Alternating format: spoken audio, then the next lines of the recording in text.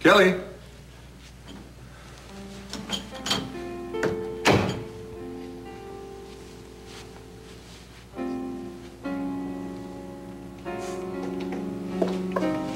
A meal fit for a king, or a maestro without peer.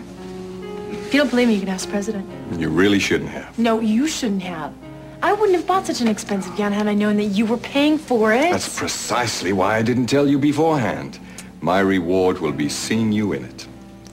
I have something for you, too. Oh? Yes. It's not quite as generous as yours, but I think you'll get a kick out of it. Thank you. Oh, that is so thoughtful.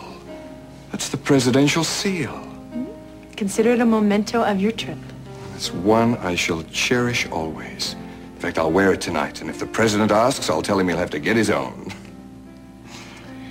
The bellboy came by this afternoon, and he had some medication for you. He said he was holding it at the front desk. Yeah, I got that, thanks.